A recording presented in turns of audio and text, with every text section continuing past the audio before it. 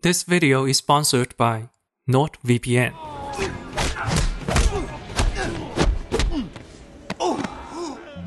It's no secret that Jackie Chan's career is in a bit of a weird place. In 10 years, he started in 9 live-action movies. With exceptions to The Foreigner, each movie sucks harder than the one before. It seems even Jackie cannot escape from the lazy purgatory of the 90s action stars. But is that true? Chinese Zodiac, released in 2012, was meant to be Jackie's last hurrah, his last attempt at complex fight scenes, his last try at death-defying stunts. Jackie was already 57. He knew his action career was wrapping up. If he wants to keep acting, Jackie would have to change. Indeed, after this film, Jackie no longer performs actions to the same level. Yet, without these actions, Jackie remains relevant. He continues to star in high-budget Chinese productions, and his movies keep making money until they don't. What is going on? Well, I got curious. So I rewatched all 9 Jackie Chan star vehicles, trying to understand what he's thinking and what the viewing public thinks of him. In this 2-part series, I'll explain my thoughts. We have a lot of movies to go through, so strap in. It's gonna be alright.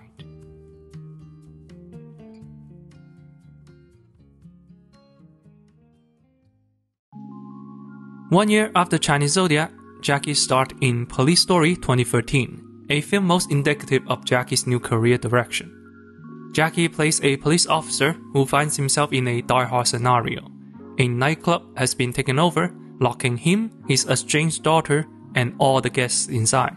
Jackie must free a hostage while dealing with his family drama.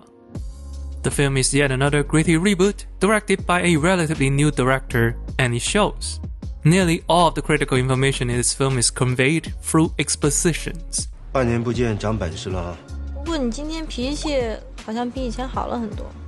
钟队长还是有点阅历的，当过兵，干过20多年警察，干过特警、片警、刑警，立过不少功。And in between these expositions, short flashbacks constantly interrupt the story momentum. 就像被人狠狠打了一棍子，瞬间觉得整个肩膀都找不到了。 Yet, with all the sitting and talking, the movie gives remarkably little information to the audience. 咱不急啊，接着聊。 Character backstories are saved as a plot twist, a revelation on how these characters are related.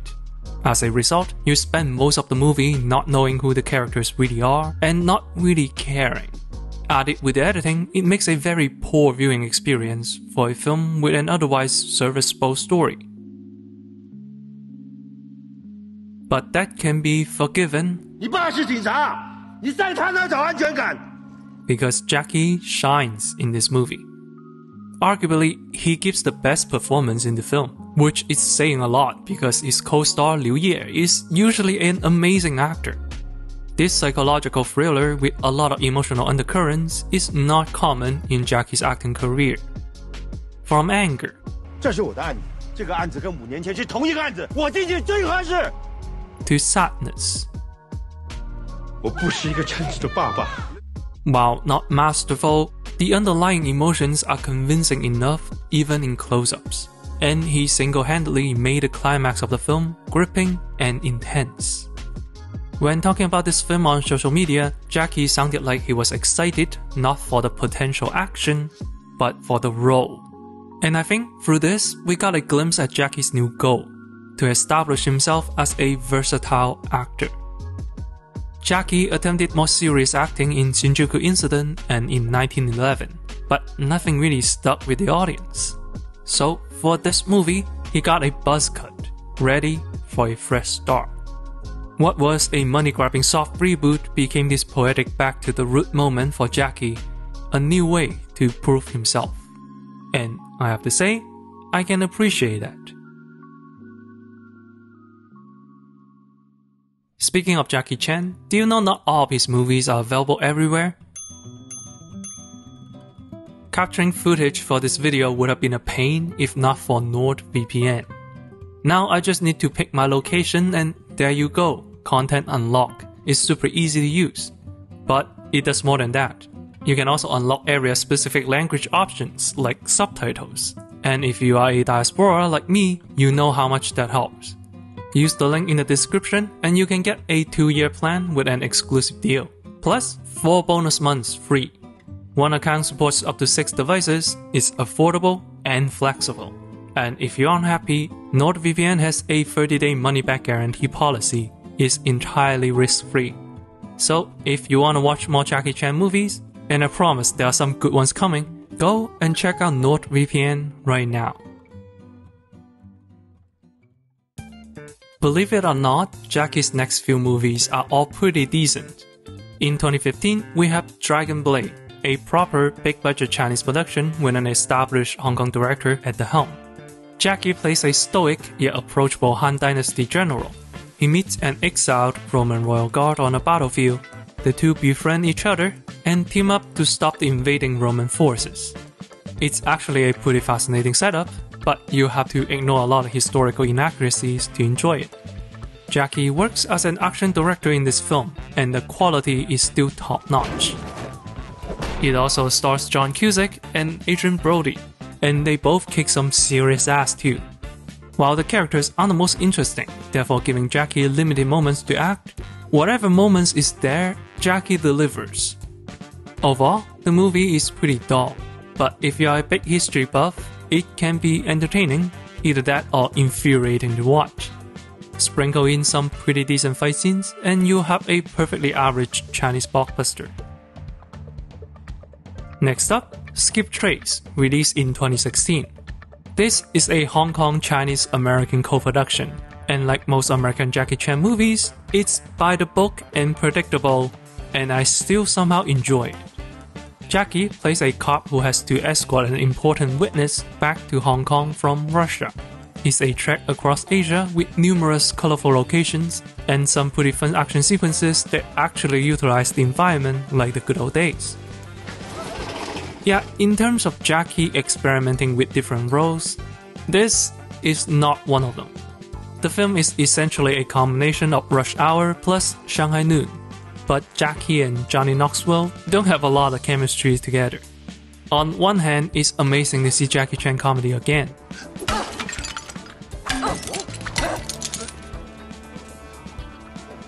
The movie has some really funny jokes. Say something! 明明白白我的心 Guess who's the OG singer? On the other hand, it's all the same junk you have seen before. Except at every corner, the joke is worse. Gold testicle 驚冇心 It's a lesser Rush Hour. Whether that's good or bad, that's up to you. As for me, the one I really recommend is the next one. Also released in 2016, Railroad Tigers is, spoiler, Jackie's best film in the past 10 years. The director of Police Story 2013 struck back with a vengeance, seemingly found his footing. His more bombastic style fits this comedy so much better. Railroad Tigers is a World War II comedy about a band of railroad workers who secretly use their knowledge to fight the Japanese. But not in a protecting China is everyone's responsibility sort of way.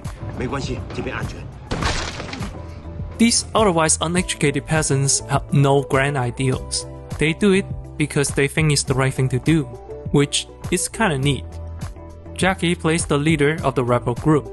While he doesn't have any big character moments, the good stuffs are all in the details. His introduction is already full of character. 轉頭 Just the way he yells, 轉頭 that lack of patience without one extra word tells us that he has done this so many times, it's like a second job to him. When the mission is over, he sits with one arm on his knee and he starts singing. 西邊的太陽就要落山了 He's what Chinese people call a 大老粗, a salt of the earth man. And then when he needs help from someone, he hunches over and puts on this sheepish look. 鬼子那個炸藥包是怎麼炸的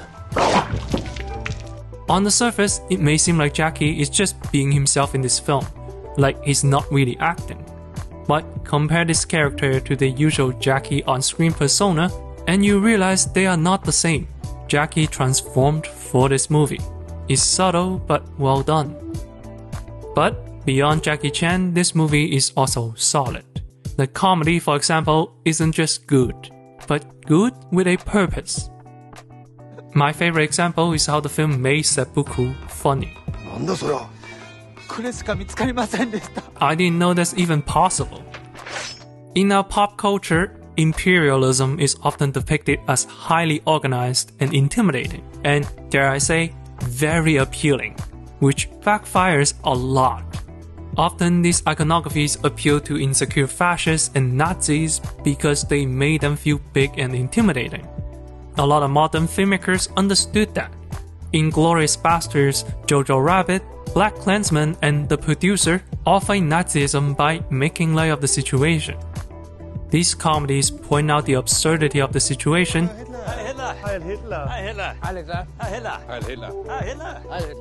thus destroying the mythical aura surrounding the ideology, knocking it down from its pedestal.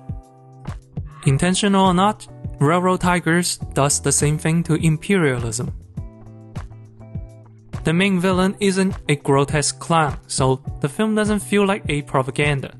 But he's not invincible either. He's human, like everyone else. The only difference is that he's a murderous psychopath, and the film makes fun of that too. RogerEbert.com gave this movie a pretty harsh review, criticizing the film for its lack of action and its tonal inconsistency. Quote, Railroad Tigers doesn't have the finesse to pull up a more innocent riff on Inglourious Basterds. In other words, this movie got compared to a masterpiece. I count it as a high praise. It seems like people are expecting Jackie to keep doing his usual funny kung fu shtick, which may be why this movie was reviewed so badly. But this is not a Jackie Chan movie.